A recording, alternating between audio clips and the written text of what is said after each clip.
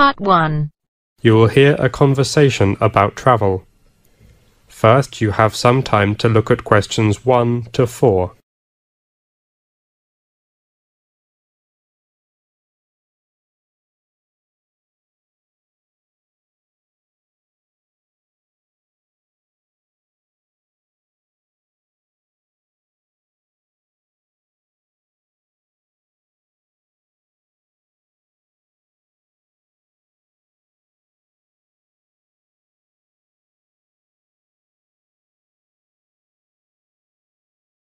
Listen carefully and answer questions 1 to 4.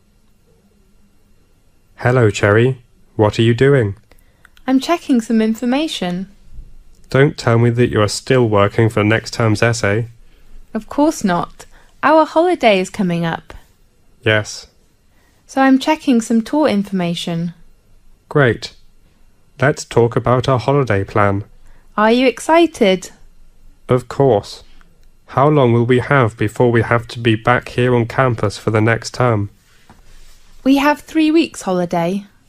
Okay, so when shall we depart? What's your suggestion? Tomorrow? Oh no. Just a joking. How about next Monday? That's my father's birthday. Oh, sorry. Next Tuesday? Really? It's the 18th of July. Yes. Fine. What kind of transport do you prefer? Train or coach? Why don't we drive our private car? Good idea. We both have driving licenses. Maybe we'll have to spend much money on petrol fee. Come on, David. Okay. Let's talk about our routine. The first place, which is nearest to our position, is Manchester. Fine. I prefer to Chinatown to enjoy Chinese food, okay? Why not? I like it too. And we can buy some cooking materials there to cook by ourselves after holiday. Are you sure you can? Maybe, or maybe not. Ha ha ha ha. Before you hear the rest of the conversation, you have some time to look at questions 5 to 10.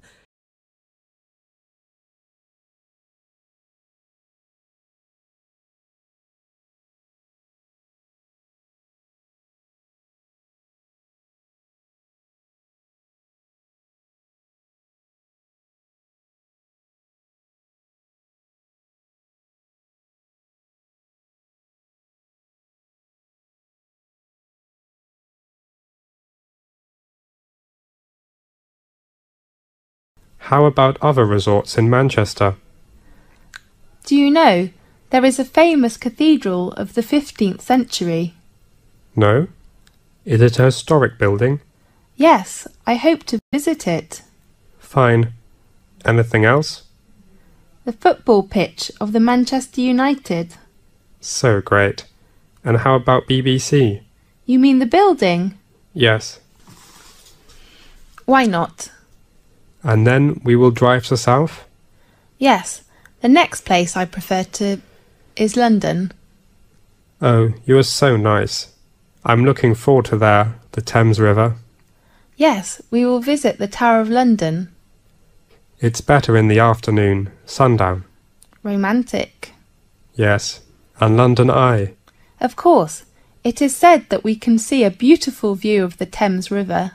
And Big Ben, which is opposite to it. Right. How about night? We can go to Centre Area or to Barbican Foyer to appreciate an opera. I also like to visit the British Museum. Okay, me too. And the last stop? How about Brighton? That's the best choice. We can visit its local art gallery and famous beach. And seafood. Yes. Oh, where do I live? Hotel? That's so expensive. I have searched a list of B&B, which has lots of chains. You mean we can stay in the same chain B&B in different cities? Right, but we need to reserve in advance. Fine. How about the rent and deposit? Let me check. The cheapest rent of one room is £55 per day, and the deposit is about £80. Oh no, it is £85 at least. And how about the payment? Because I book the rooms on the internet, we have to use a credit card. Okay. Do you need my number? Yes. 7653 8129 3345 9706. I got it. What should I prepare for our tour? Your video camera and good emotion. Fine. That is the end of part 1. You now have half a minute to check your answers.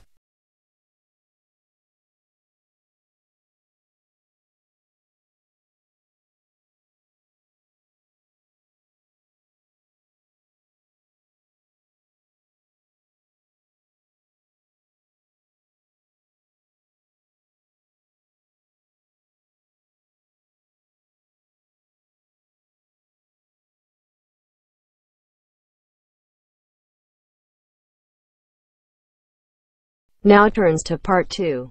Part 2. You will hear a conversation about a new membership in a club. First, you have some time to look at questions 11 to 13.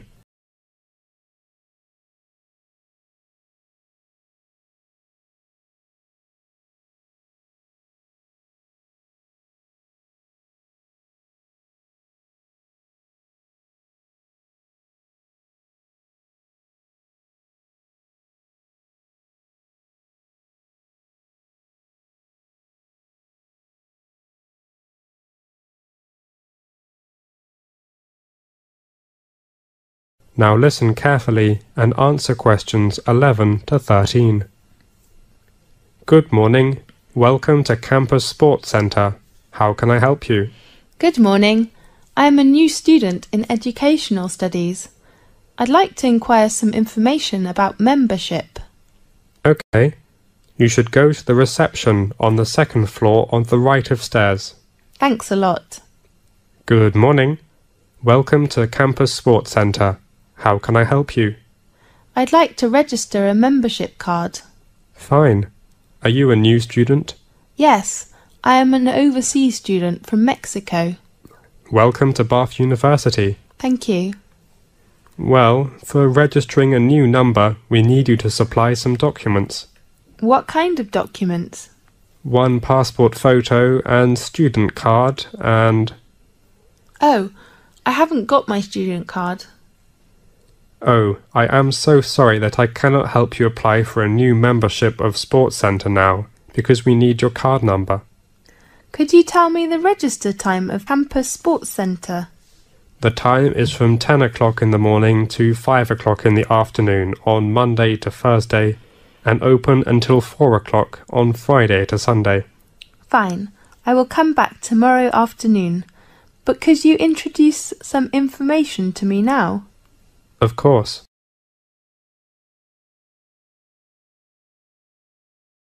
Now look at questions 14 to 20.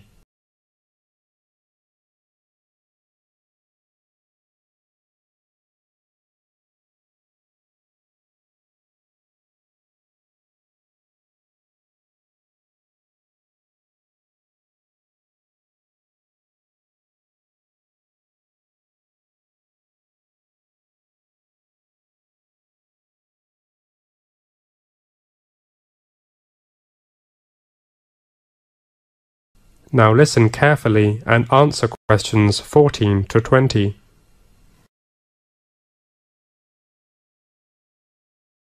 We have got a lot of sports training courses. Yes, I am interested in some courses suit for girls. Fine.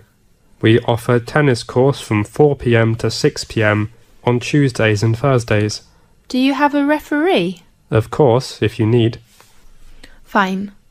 And the course place is arranged at, let me check, at Court 3. Right. Do you like to do yoga? Yes, I like it very much. Do you have a yoga course? Yes, we have employed a new yoga coach from India. Really? Yes. Female or male? A young lady. Great. What's the course time? The yoga course is from 3 o'clock to 5 o'clock on Wednesday and Friday afternoons. And the place? Indoor or outdoor? We arrange all yoga courses indoor. This season is in room 201. Good. and we open a new course this season for female members. What kind of new course? Dancing course. That's so great. The course time is from 6 o'clock to 8 o'clock in the evening on Fridays and Saturdays. Weekends? That's so great. The same place with the yoga course? No, it is in room 303 on floor 3. How about other courses, such as swimming? I'm so sorry, we do not have swimming pool, so you cannot find swimming course in our sports centre. That's okay. Another popular course in the centre on Mondays and Thursdays is kickboxing. What time is it? Still in the afternoons? Yes, from 2 o'clock to 4 o'clock. The same 2 hours? Right, and the place of kickboxing course is in Hall 2 on the second floor beside the reception. Fine, I see. That's the main course information. If you'd like to know about other courses, please look at our booklet and get a course timetable when you register a membership. Okay. Oh, do I have to attend an assessment? Yes, we supply all new members an assessment when they register. Okay. Anything else? How much is the fee? The annual fee is £35, but we have a discount for new members who are going to register in this week. Really? Yes, if you register this week, the fee you need to pay is only £20. But today is Thursday, you know what I mean? Yes, I will come back tomorrow. Great. See you tomorrow. See you, and thank you very much. You're welcome. That is the end of part 2. You now have half a minute to check your answers.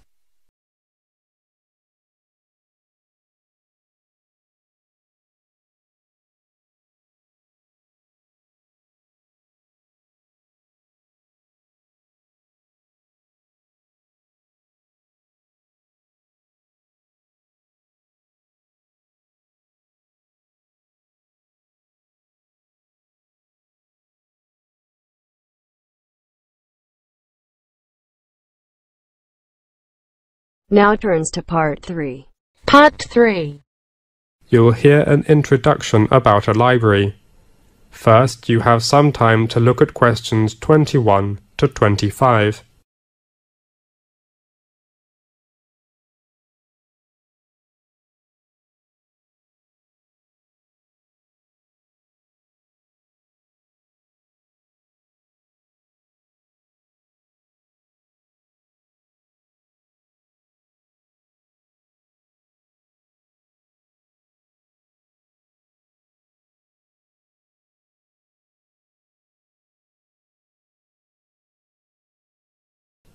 Now listen carefully and answer questions 21 to 25.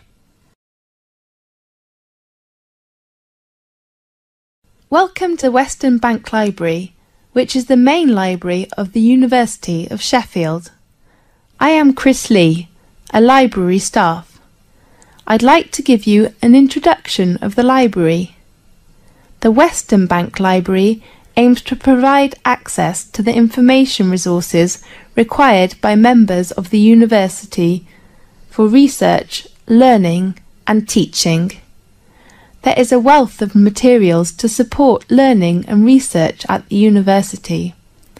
Over 1,300,000 printed volumes and an extensive range of high-quality electronic resources. Many resources are accessible from off-campus via the Internet. All members of the university may borrow books from the university's library. In order to borrow books, periodicals and non-book items, you must possess a current university library U-card. The U-card is also your library borrower card.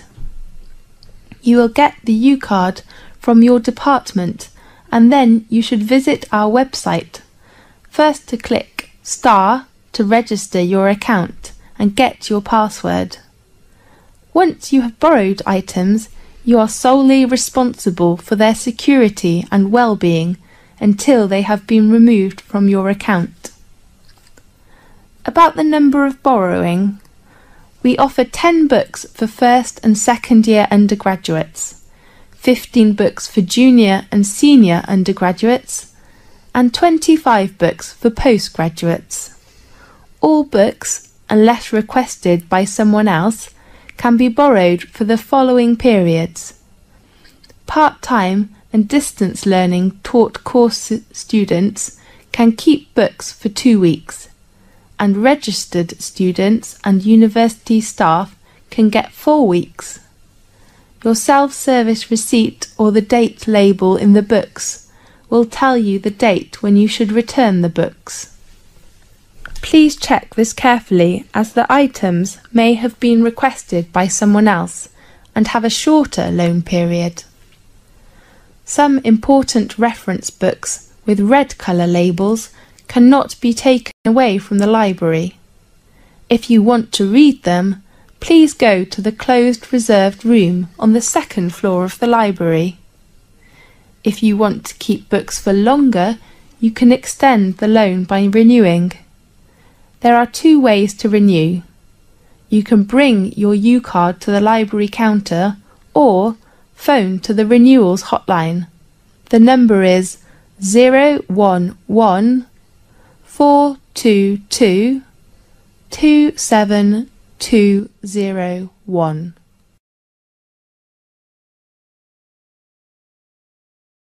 Now look at questions 26 to 30.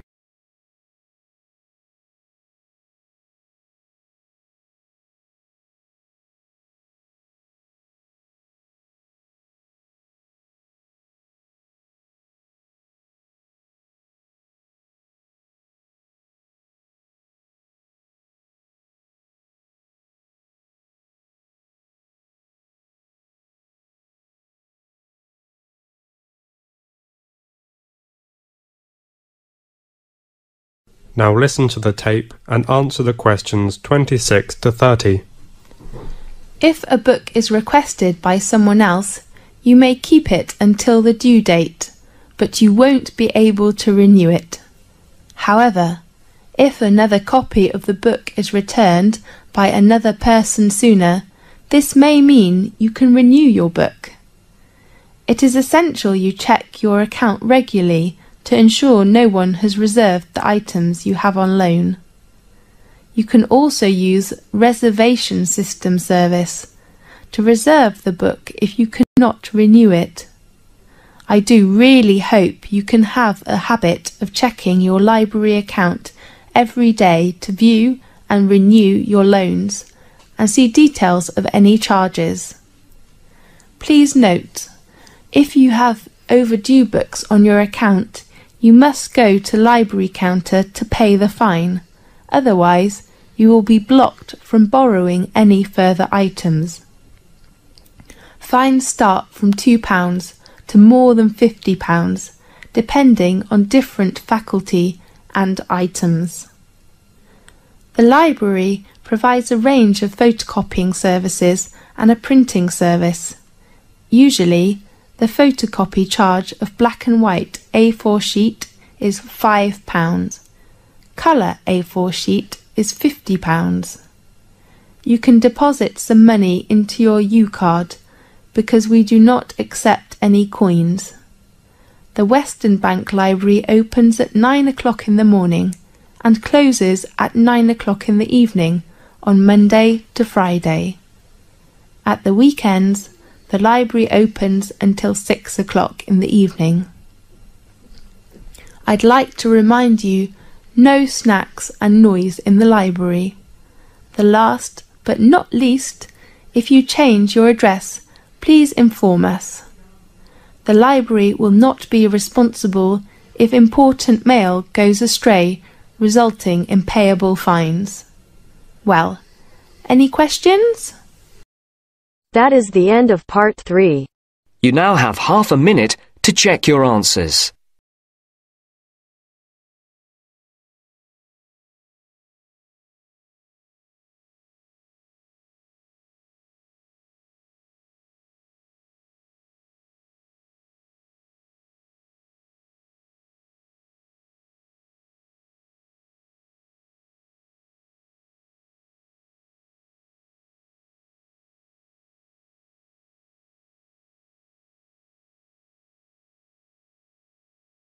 Now turns to Part 4.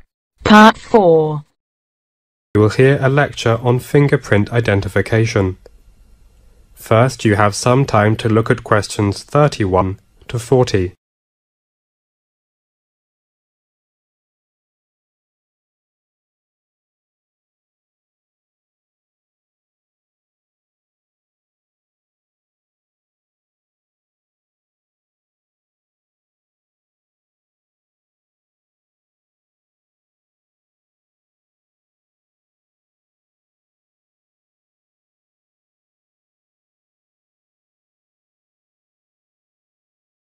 Now listen carefully and answer questions 31 to 40. Welcome to our technology lecture. I am Professor John Stewart. Last week we talked about astronomy. Today I'd like to introduce you a lecture on fingerprint identification. Identifying fingerprints has been a vital tool in the crime fighter's arsenal for more than 100 years. According to the record, an Argentine police officer was the first one to use the method of criminal identification in 1892. He proved that a woman was guilty of murder because a bloody fingerprint at the crime scene had to be hers. Nowadays, fingerprint forensics are about to take a huge leap forward, from physical to chemical. Scientists have unveiled a new technique that can extract a lot of information. So, the physical print itself is identification, but there's a lot of information that's contained in those fingerprints. Then, what are the main functions of fingerprint identification technology? Scientists have summarized its 4 functions. The first one is to create an image, which is an important beginning. And then the second one is to get characteristics. And the next one is to keep information. And the last one is to contrast data. Meanwhile, some experts have pointed out that fingerprints are actually a transfer from our fingers onto an object to chemicals. Those chemicals could be things that we've handled already, or recently, or they could be secretions, oil, and sweat from our bodies. We can use a technique named mass spectrometry to identify all those substances, even if they are in tiny amounts. Graham Cooks from Purdue University in the United States has explained how the technique works in his paper. As he points out, experts can get the information in a very, very simple and straightforward way using a new type of mass spectrometry.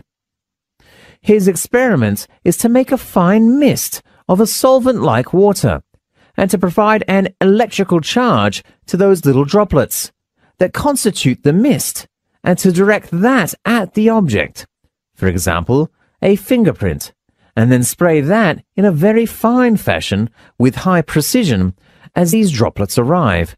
They create a thin film, liquid obviously, on top of that surface. The chemicals in the fingerprint dissolve in that liquid.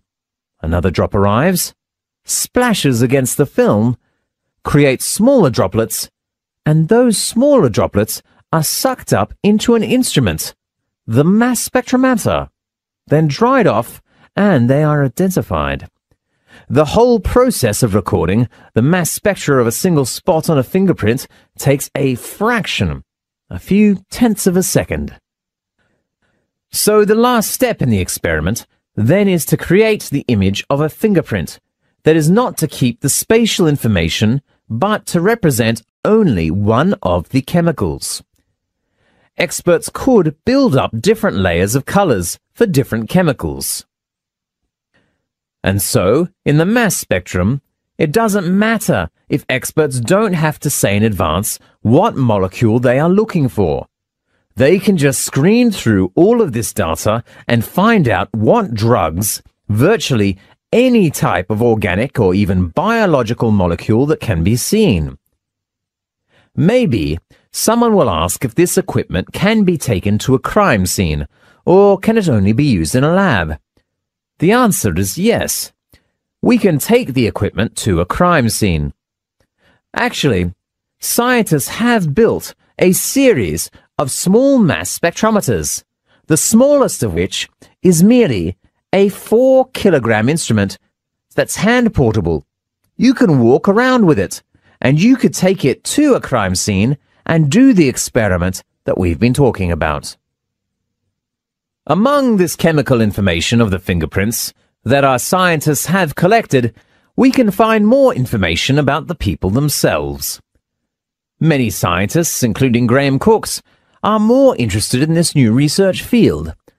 Some scientists have begun to do research on whether the distribution of compounds are the result of people's metabolism.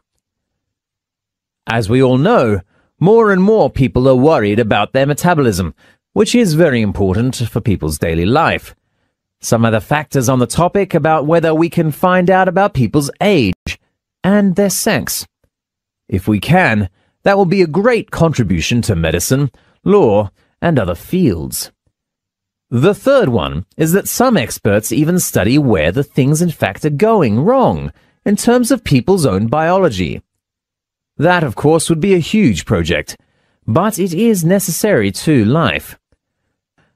I really hope that if you are interested in this topic, you could join in on our research group. Of course, that is a research area that we don't have all the answers here, but we certainly have a mountain of data coming in, which should enable us to address these questions. Okay, if you want to know more information about fingerprint identification, you can read our journal online, or attend a lecture next Friday at the University of Bath, or visit our website. The address is... That is the end of part 4. You now have half a minute to check your answers.